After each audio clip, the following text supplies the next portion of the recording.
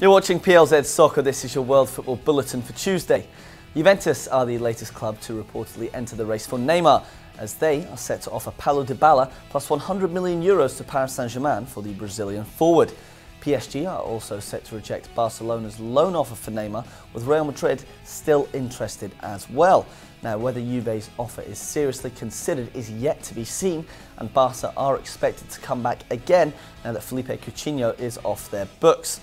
Staying with the Italian champions, their manager Maurizio Sarri is being treated for pneumonia.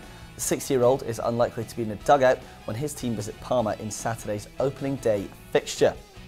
In Serie A, elsewhere, Inter Milan are about to offer an escape route for Alexis Sanchez from Manchester United.